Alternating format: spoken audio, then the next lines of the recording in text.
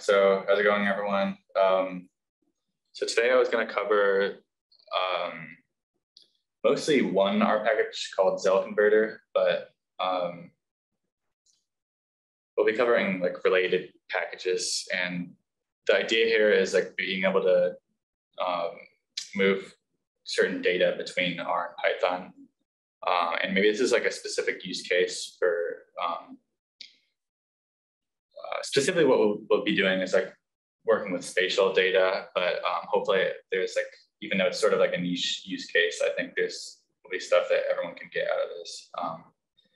And specifically we'll be like working on like converting summarized experiment type objects in R to AnnData in Python.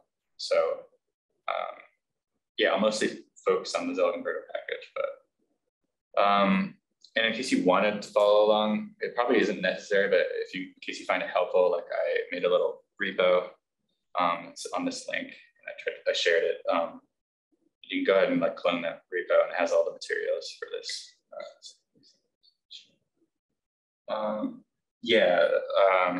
From the chat, I see, yeah, this is, Zell converter is actually designed for single cell data, but in my use case, I've been doing spatial. So it's actually easier if you want to use single cell.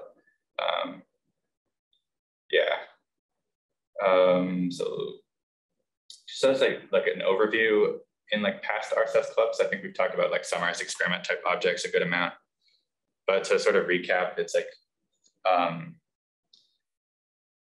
it's a format for storing basically like matrix-like data. So in this assays matrix, you'll have something like genes as the rows, and either like samples or cells, some sort of observation as the columns. And then each of the values is like the counts typically.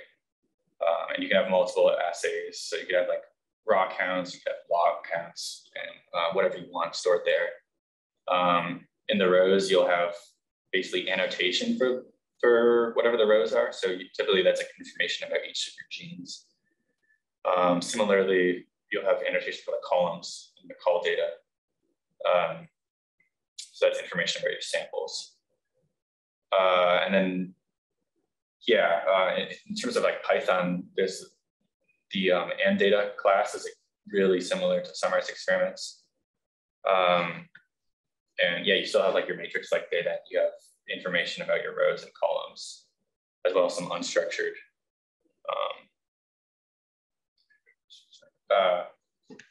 unstructured information that's like metadata about the experiment or whatever.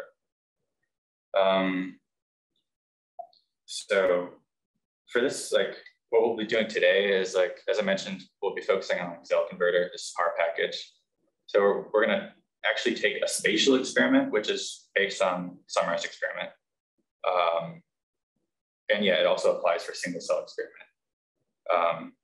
We'll be taking one of those objects in R and we'll convert it to an AnnData in Python.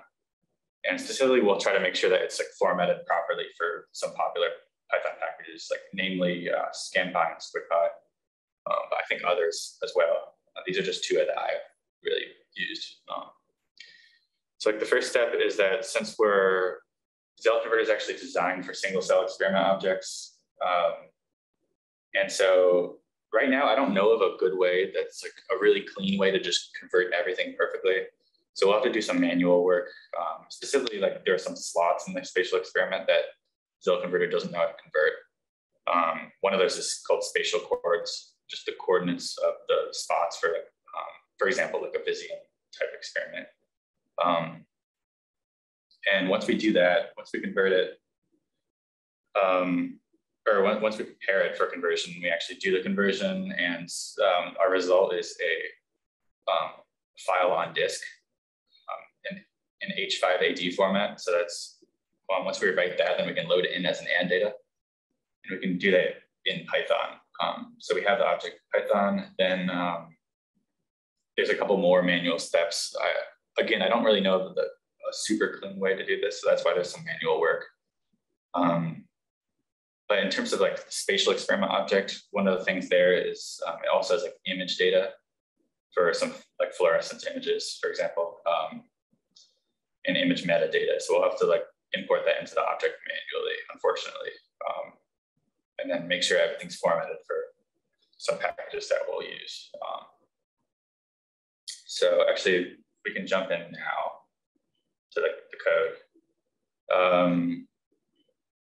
So yeah, I mentioned that there's like a Git repo that I have like all the materials here. So let me just clone that.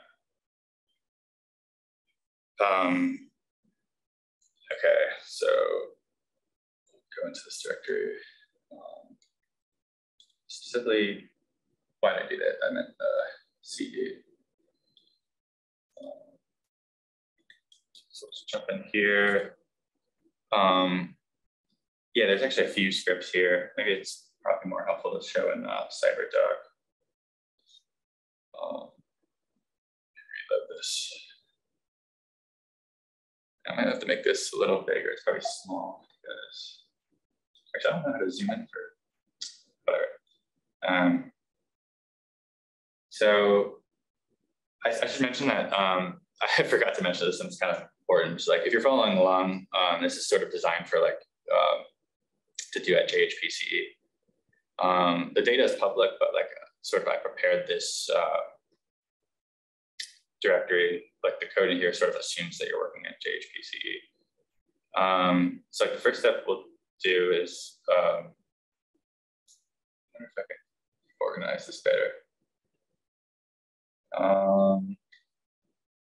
Let's see if this can fit cleanly on this screen. For now, we'll just do this. Yeah, I like to use a different text editor for most of my, like I'll use Sublime for everything other than R, but anyways, it's kind of off topic. First thing is there's some data, even though all the data is public, like there's some files that at JHPCE that we'll use later. So basically it's like the image related data. So we have like a high resolution image related to the spatial experiment and some image metadata. But yeah, this is just if you're following along. I'm just going to run this code interactively. So it like links the files that we will need later. It's kind of a small thing, but next let's jump into the actual R code.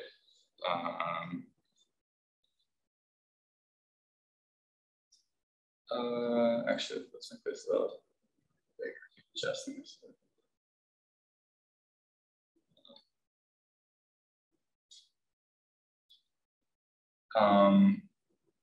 So yeah, if you're on JHPCE, I would load the.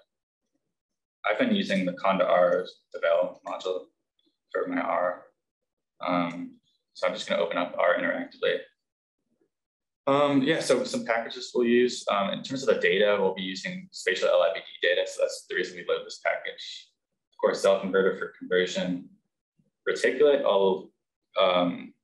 is actually what cell converter sort of,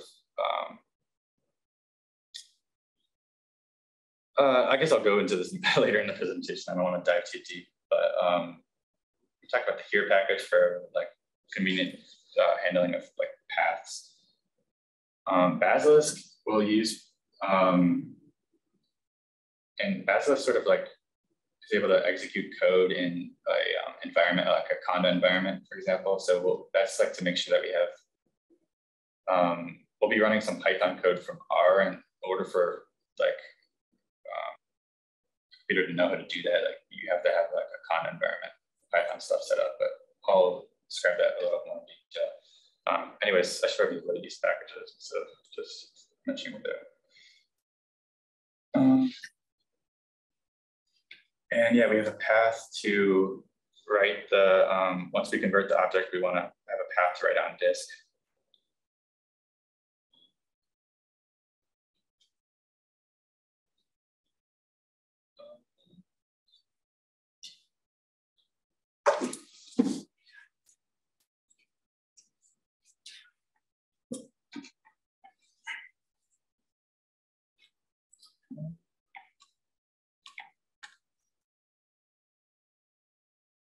Sorry, I thought I got like disconnected for a second. That's weird.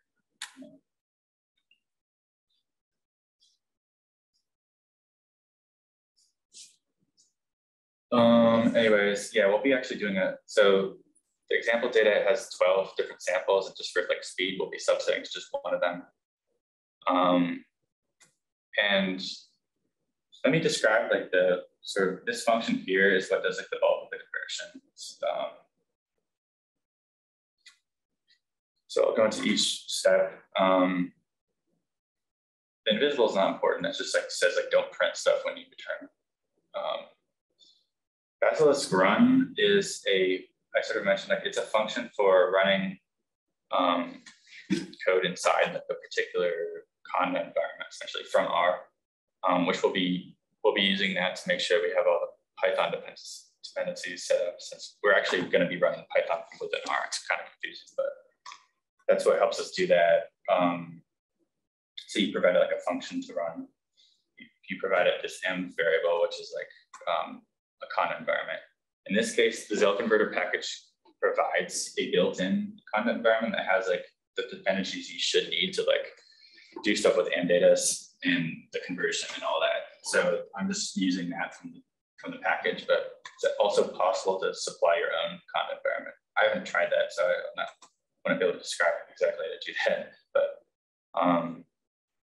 and here you provided like, since I wrote this function, you provided like a single cell experiment, or even similar. We're actually going to be providing a spatial experiment, but anything that is like that's similar enough basically will work, and then the path to write it to. As for what this function is actually doing, so inside this function, we're loading the packages we'll need that will be run inside this content environment. The Zell converter package provides the SCE to AnnData function that does the conversion. So this is sort of confusing, but on the right hand side, we're supplying an R object, and once we apply this function, this AData is actually a Python object. You know, it looks, we use the normal R syntax, so it looks like AData should be obviously an R object, but it is a Python object. And then the next line is using syntax from a package called reticulate. And we're actually invoking the write function from standby, which is a Python package. So this is a Python function applied to a Python object. Kind of confusing, but all we're doing here is we're just writing this AnnData to disk in a way that will load it from Python later. And then once we're done with that, we don't need to return anything, because all we wanted to do was write stuff to disk. So hopefully that makes sense. And honestly, actually, if anyone has questions at this stage, like I'm happy to answer stuff about that, because I feel like this section was kind of a little confusing.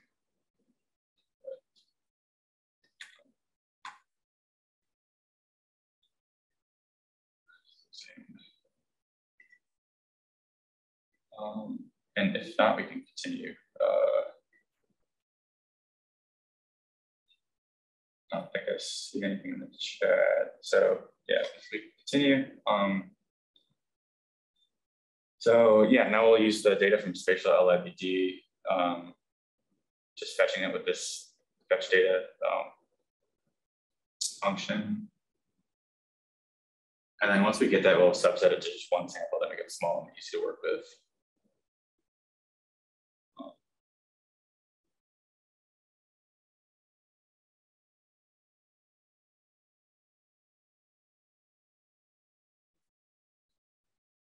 Okay, cool. We have it, subset it to one sample.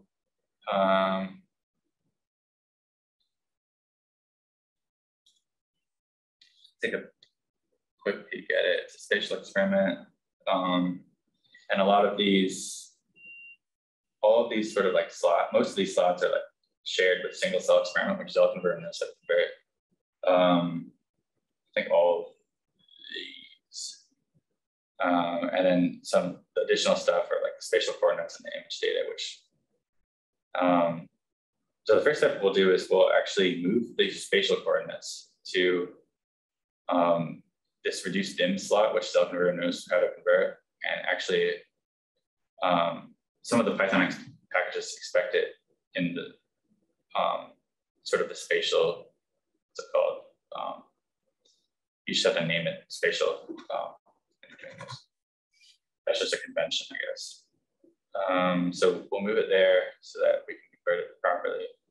For now, we'll ignore the image data because there's no straightforward way that I know of to convert that through self-converter. So we're just going to drop it and then re-import it in Python. A little messy, but to be honest, I don't know of a cleaner solution yet. I think it's sort of like an active field. These are sort of new types of objects, like spatial experiment is fairly new, for example. So yeah, now I'm going to actually invoke this function I wrote for the Zell converter work. Actually, just going to write it.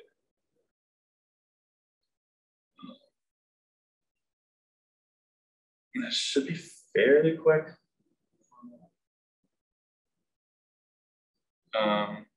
Yeah, and one of the messages it gives is like, okay, we're using the counts matrix in the object. We're converting that to the .x matrix, which is like the main matrix in AnnData, which is exactly what we wanted it to do. So that's good. Yeah, so now we've done our stuff from R. We can actually quit out of R. I'm not actually sure if you have to unload the module. This might be paranoid, but bear with me.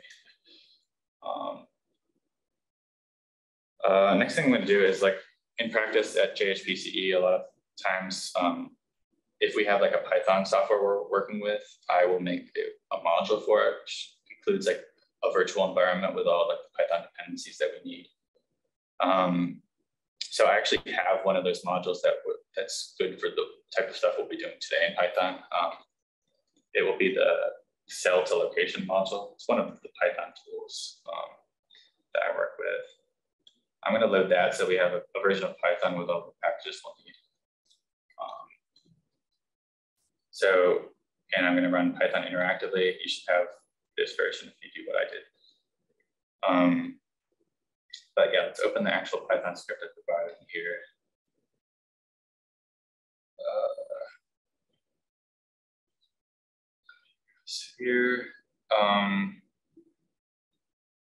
Yeah, so do some more reorganization type stuff.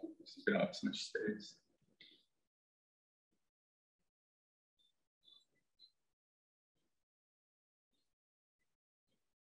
Should have brought my mouse. It's hard to do the trackpad. Anyways, yeah, for like demonstration, like obviously there's Jupyter notebooks, which I think are like probably a cleaner way to do interactive Python stuff.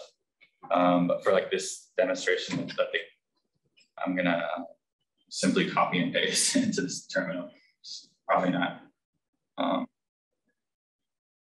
the typical thing you should do, or it can be kind of annoying to copy and paste. But yeah, we'll load these packages. ScanPy is like the main one that works with AnnData's.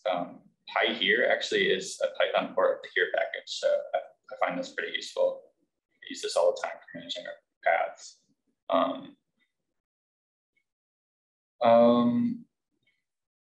The other packages I'll explain probably later as we actually use them in the code. It can take a while to load. Actually, these are probably straightforward to just talk about now since we have this loading. JSON package is for like importing JSON files. And in this case, our image metadata is a JSON, so that's why we import that. NumPy is like the main really popular Python package for handling like matrix-like data or just arrays in general. Matplotlib is like the Python plotting package. I don't like it too much, to be honest. I think ggplot is much better, but that's what people use in Python. So yeah, we'll load some of these. Yeah, I guess the paths here are like paths to the image and the image metadata, and then the object that we just created on disk when we converted. We're only using one sample. I'll get into what the spatial coords names is later in the script. But first we'll just load in that object that we wrote to disk. And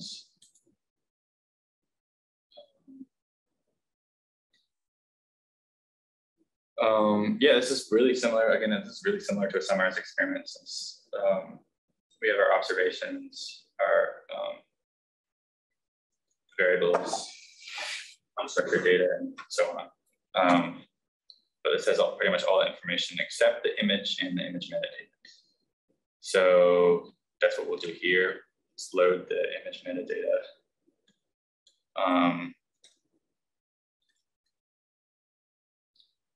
And I think if we had time, it could be helpful to like go into, for people who aren't too familiar with Python, like just the syntax stuff we're using here. I think we do actually. So like, this is sort of how you like open the what's it called?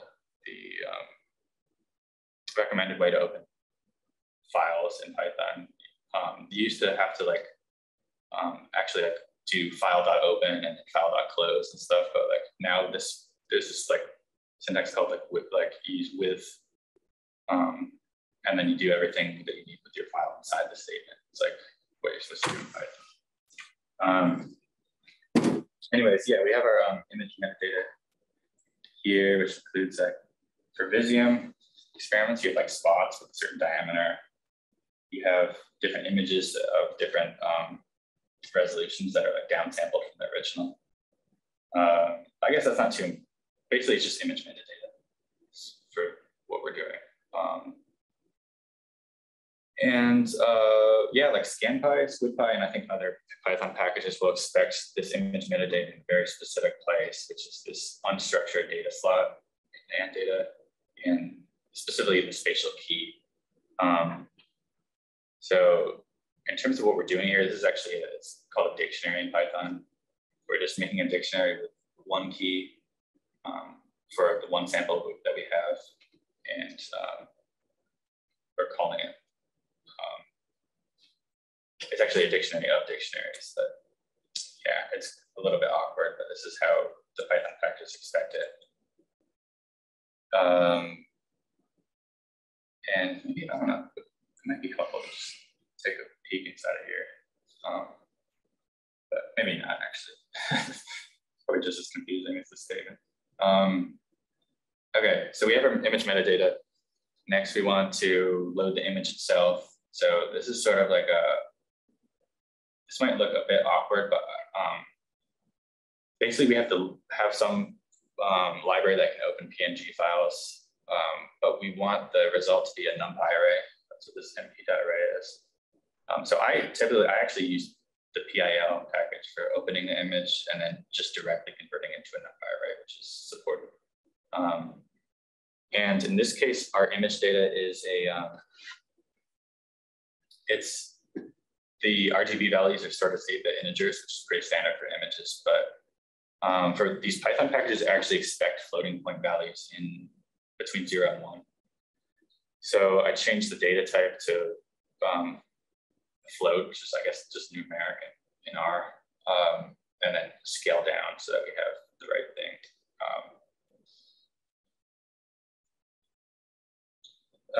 And yeah, we have a NumPy array of the correct format. And again, this line here, there's lots going on, but we're just following conventions that these packages use. This is where the packages expect the image data. And you're supposed to tell it what resolution it is. So typically we work with high resolution images. But this is sort of like a spatial transcriptomics specific thing that's not important if you're trying to just understand the cell converter and all that. Another sort of messy detail here is that even though in the R script I mentioned that we like converted these spatial coordinates, it actually, by default, it actually makes it into a pandas data frame. And it actually expects, the packages downstream expect NumPy arrays. So what we do is we convert it, and also we reorder the columns for the spatial coordinates. And that's simply because some versions of spatial experiment put basically instead of X, Y, it's like Y, X, and we're reordering here. But yeah, that's just like a data formatting thing. Okay, so now I know there's like a lot that we had to do here, but we're actually done, and we have an AnnData in the format needed for these downstream R packages. So we have AnnData, and like just to quickly test here, I like this function from ScanPy called just spatial, and like here you can plot one of the if you have one of the columns corresponding to information about your samples in the object. For example, in this case, we have the object came with clustering information. So we actually clustered different spots on the Visium grid. And so we'll show what that looks like over the high resolution image that we imported. Hopefully my XLR is working today.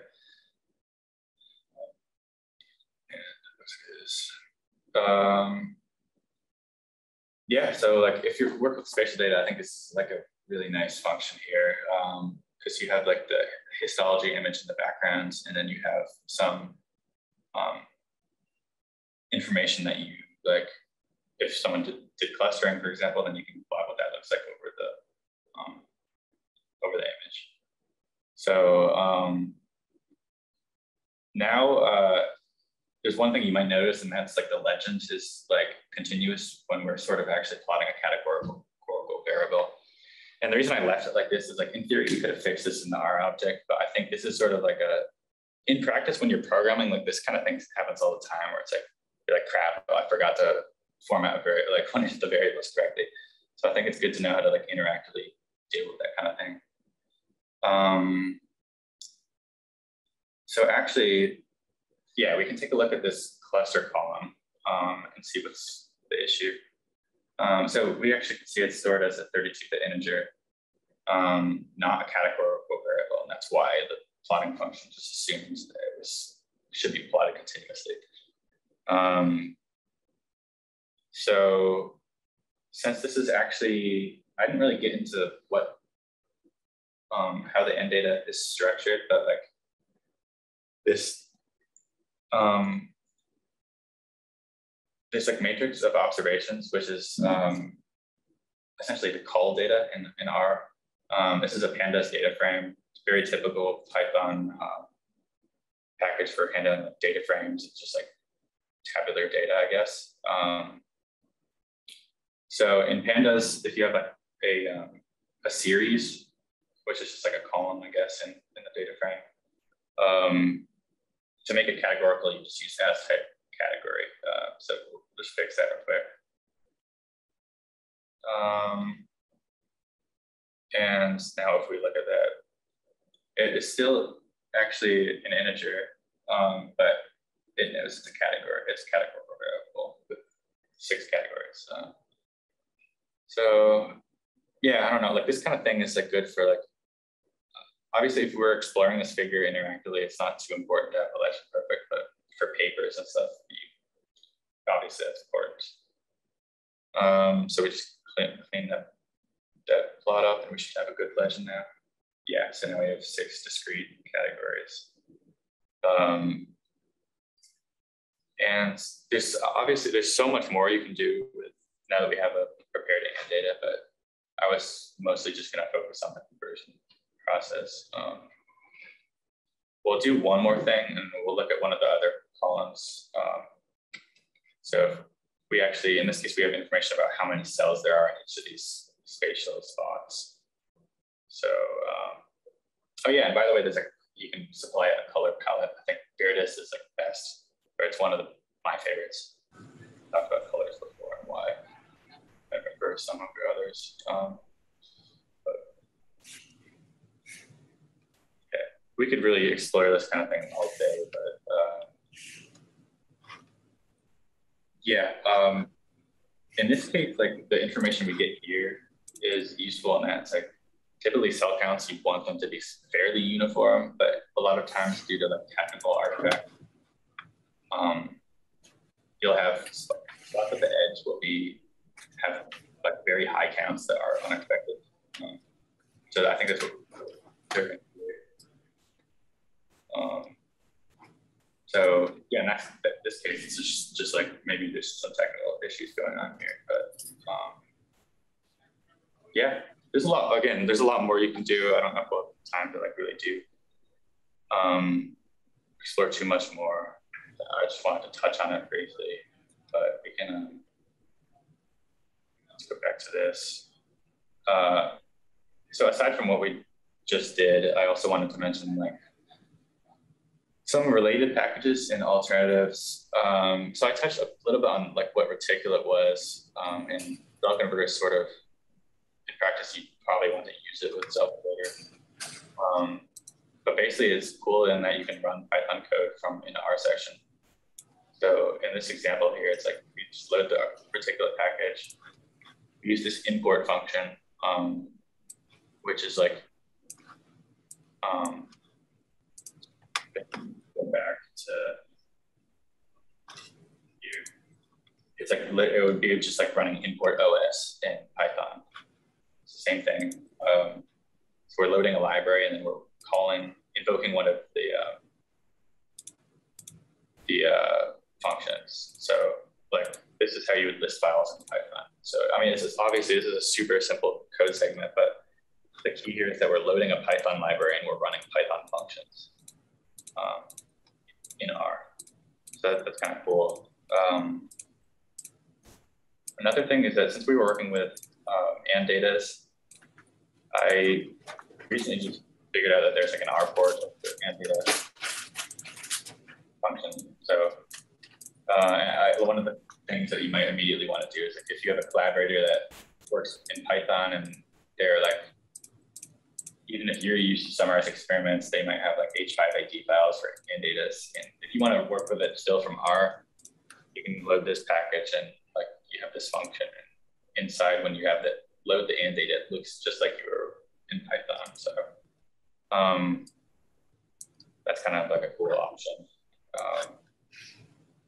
And I think there are other packages as well. I think Geo was going to go over one in the future R club, but yeah, that's actually mostly it. I don't know if people have questions or I don't know if I was checking the Zoom. I always get lost in the Zoom chat. Hopefully that's like, that wasn't dropping anyone's questions.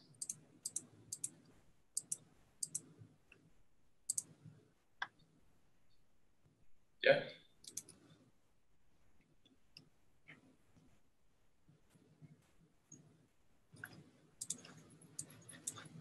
Good morning.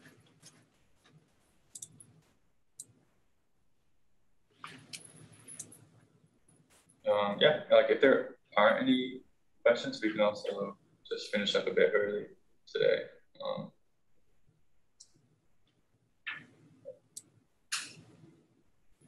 Yeah, thanks for attending. Hopefully, even though this is sort of like a niche use case, hopefully there's some useful information for you guys. Some new packages.